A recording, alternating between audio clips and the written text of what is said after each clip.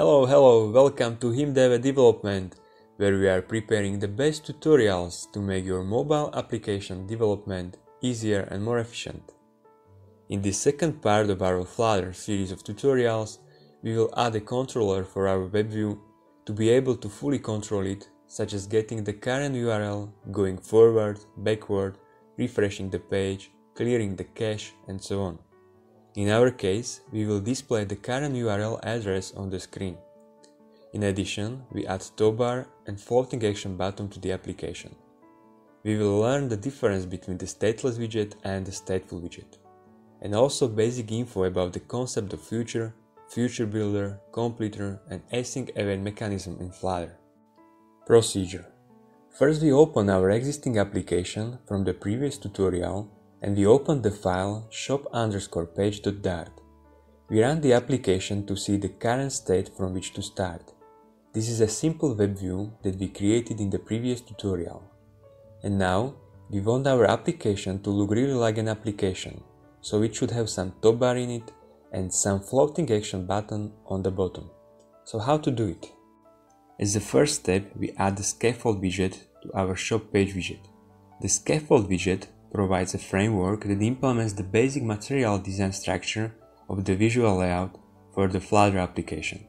It offers an API for displaying up bars, drawers, snack bars, floating buttons, bottom sheet, and many other components, and you can also set the background color, add navigation bars, and so on.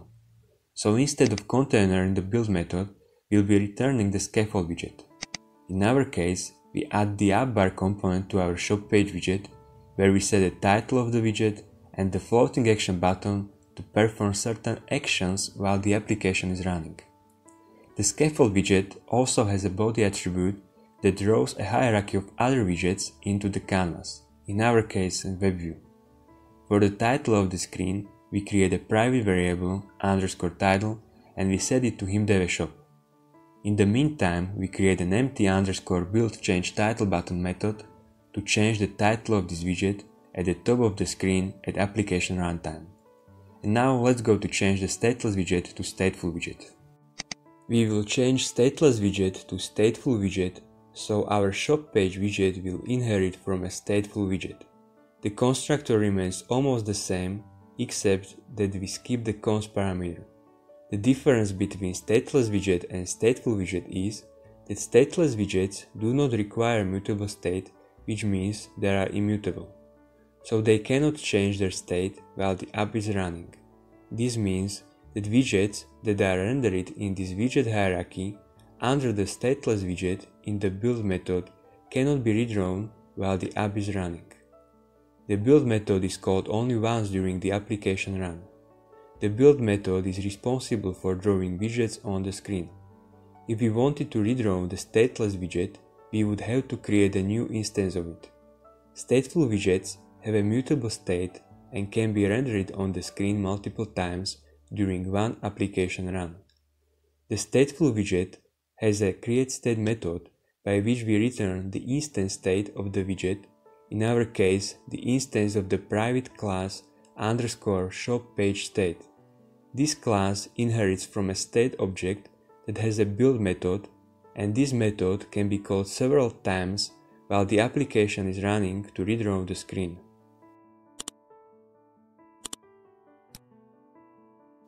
We convert the createState method to its simplified form. The easiest way to redraw the screen is by using the setState method, which calls the build method, which then renders all widgets in its widget hierarchy. To test how the setState method works in practice, we will create a private _build change title button method, which will return floating action button, where we will change the title for the screen from Himdeve shop to Himdeve development tutorial. onPressed is a callback method of floating action button that has no parameters.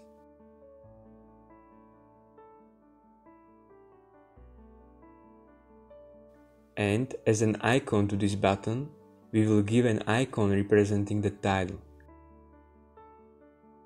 Then we can run the application and test the functionality. We click on the floating action button and we can see that the top bar has changed from Himdeve shop to Himdeve development tutorial. Unfortunately, the WebView widget doesn't work much on the setState method, so if we want to change the WebView URL from himdeve.eu to himdeve.com, for example, we need to use the WebView controller, which has a special method loadURL with the new URL argument.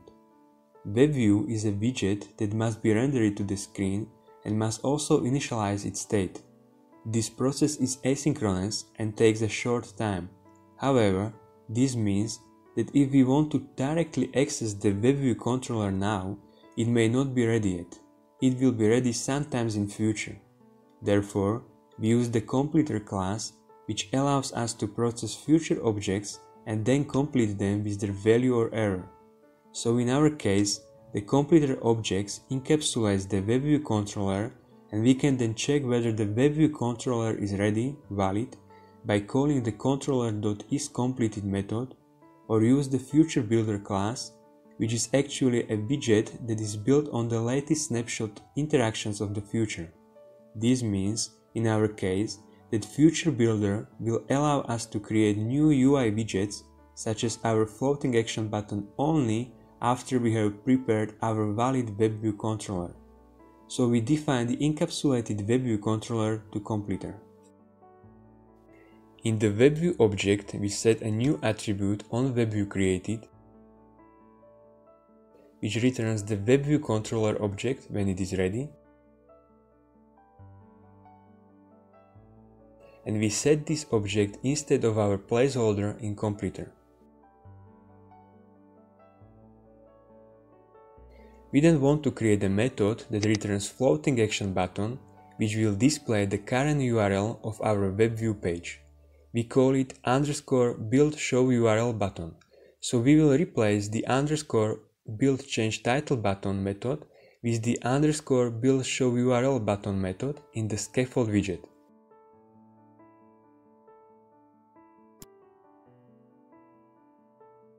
And this method returns the FutureBuilder widget of WebView controller,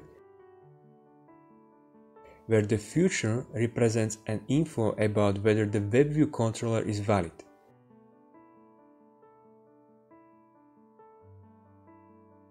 So it is valid when completer has data, in our case controller.hasData, then we will return the floating action button widget, otherwise we will return the empty container widget.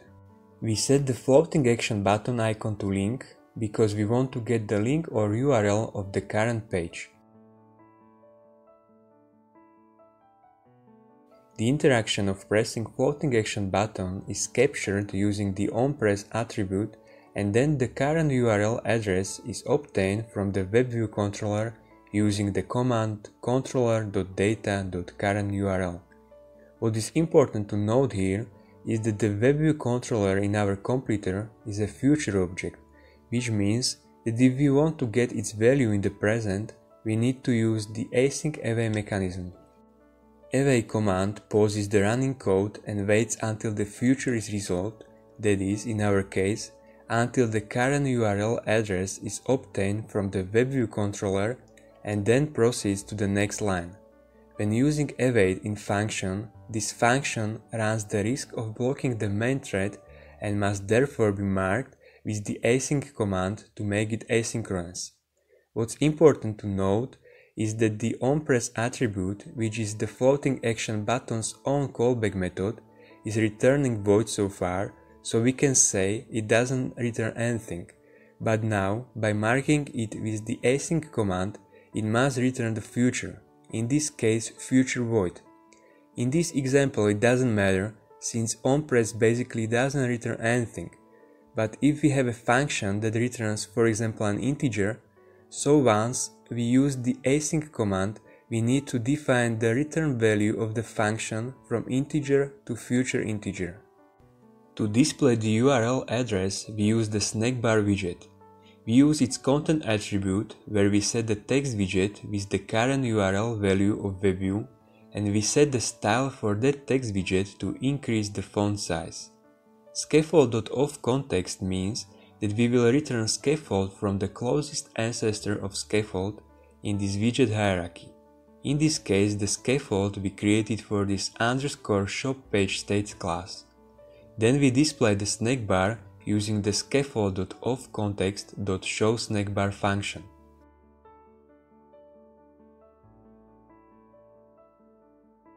Now we can restart the application. For the current version of WebView, the application needs to be stopped and restarted. And when we click on the floating action button, we can see the current URL of our WebView component. And so our second part of this first series of Flutter tutorials is completed, and of course you can find the complete source code on the GitHub as well as on our website himdeve.com. Bye bye!